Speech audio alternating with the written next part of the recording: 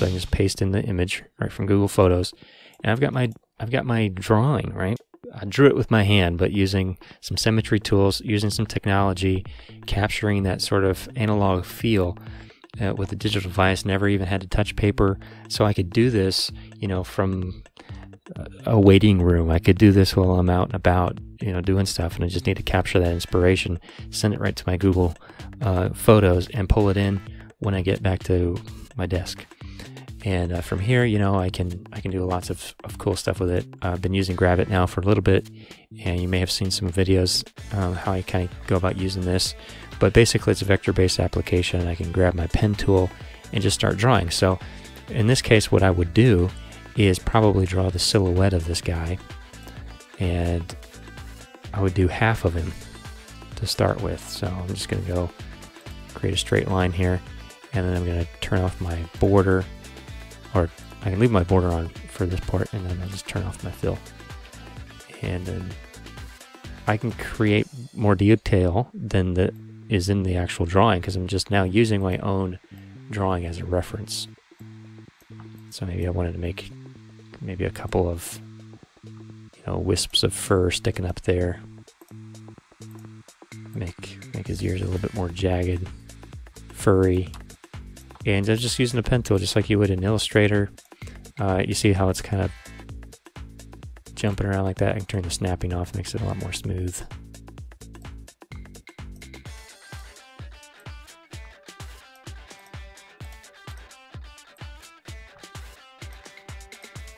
And the reason I'm just doing half of it is because this sort of expedites my my process. Saves me some time, because I know that I want this to be a symmetrical front-facing head for this logo.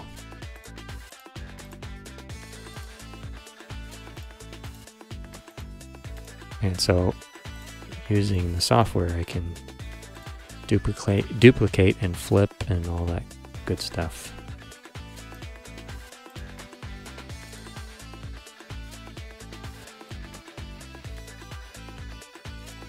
Okay, so there's sort of the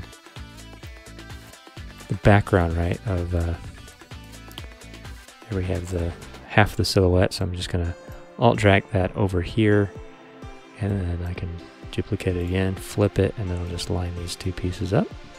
Turn my snapping back on so I can line them up just right. There we go. And I might even overlap them just slightly. And then I merge them, put them in a union. That puts them together, and then I can adjust some things right here.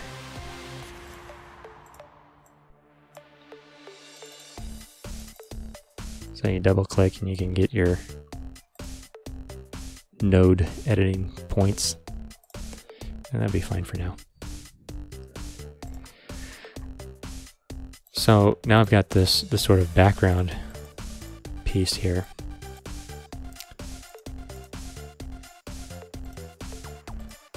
And then I can draw on top of that like my white area. So rather than like making this a line drawing, which I could do that as well, but I kind of prefer doing it this way and then drawing in the white.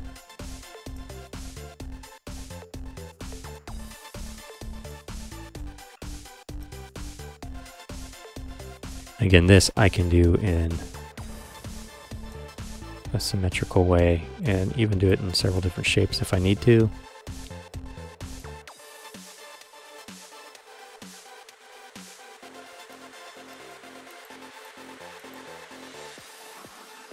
So just using the pen tool,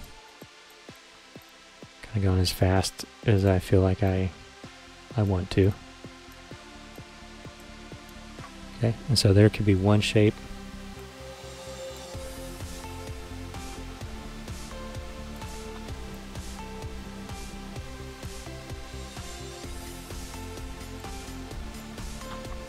Right here, and then I'm going to turn off the border. Turn my fill back on, and I'm just going to move these right on over. And get them lined up where I think they should go. Might have to do a little bit of adjusting here.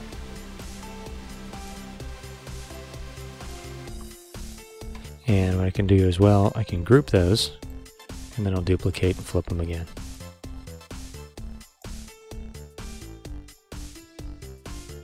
So you see we're starting to get our wolf coming to life now. Maybe we need that little bottom piece right here. Again, I'm gonna alt drag a copy, flip it, kind of overlap these two pieces. I'm gonna merge it to a union, and then I'm gonna do a Control Shift P to make that a compound path, or a solid path. And then bring it right on over and line it up. Let's go ahead and get his eyes in here. Do the same thing with his eyes.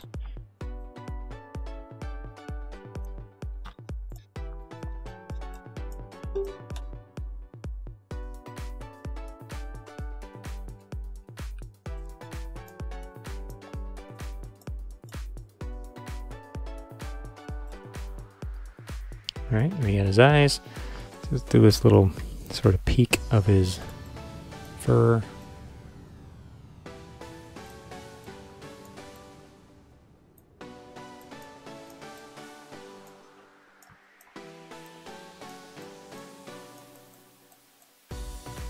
Go ahead and grab the inside of his ears while I'm at it.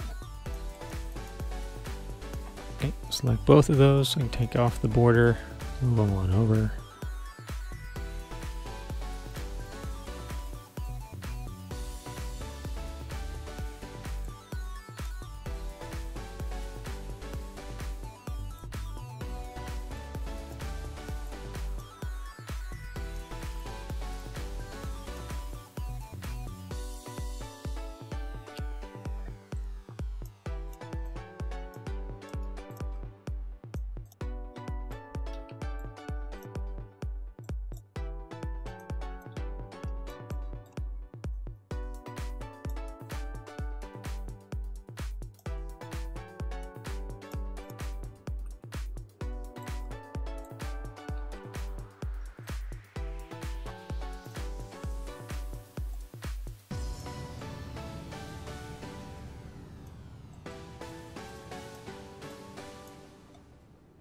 Alright, so I can just select all of this now, Control G, put that into a group. Now we have a vector version of what we started as just a sketch from our phone. And so I can blow this up now as big as I want. I can make a duplicate, I can start changing colors and doing all sorts of things with this dead wolf now. So thought this would be interesting to you guys, starting with a little sketch on my mobile phone using Sketchbook from Autodesk, and taking it from there. So I hope that you got something out of this. If so, leave me a comment, share it with somebody that you might think would find it interesting, and I'll see you guys in the next video. Bye for now.